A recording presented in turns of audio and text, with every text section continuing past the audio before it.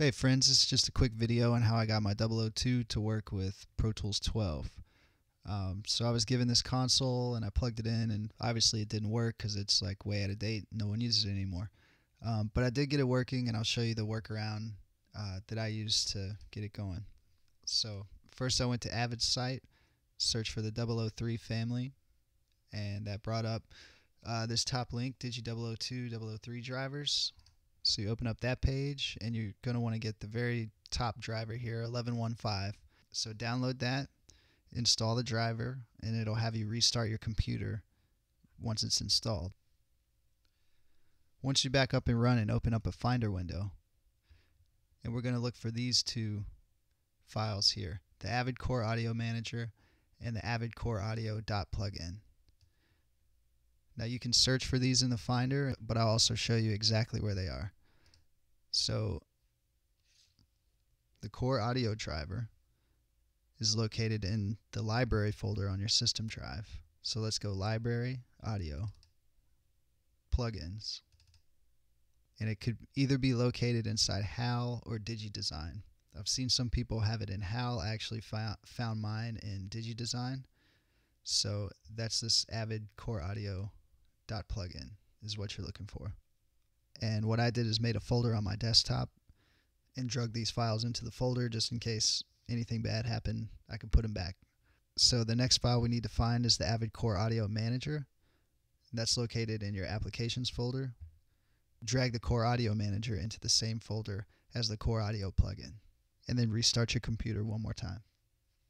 Once you're back up and running, let's open up Pro Tools, any session that you've been working on, or make a new session.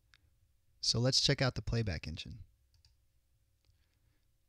Right now the Playback Engine should show as your current interface. In my case it's a Symphony. But since my 002 is connected and we just installed the driver, you'll see that it's also in our Playback Engine list. Now my main concern when I found this workaround was I didn't want to really run my sessions through the 002's Playback Engine, but I found a way around that. So here's what we should do. First select the Avid 002. It'll ask if you want to proceed, say yes, and your session will save and reopen.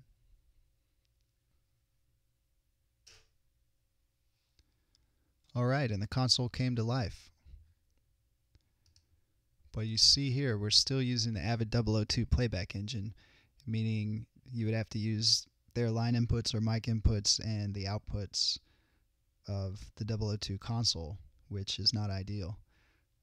But what I found out that actually works is if we now change our Playback Engine back to our preferred interface, do the same procedure, it will save and reopen our session again.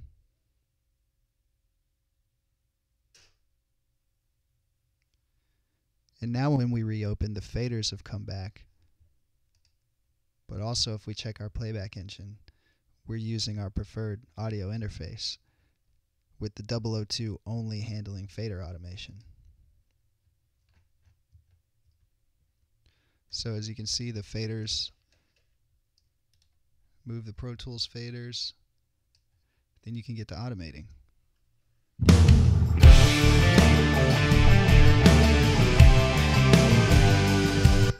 So I hope you guys can find some use in this and, you know, revive your old consoles. There's no reason we should be throwing these things in the trash can. So best of luck to all of you. And if you guys have any questions, feel free to leave it in the comments below. Thanks.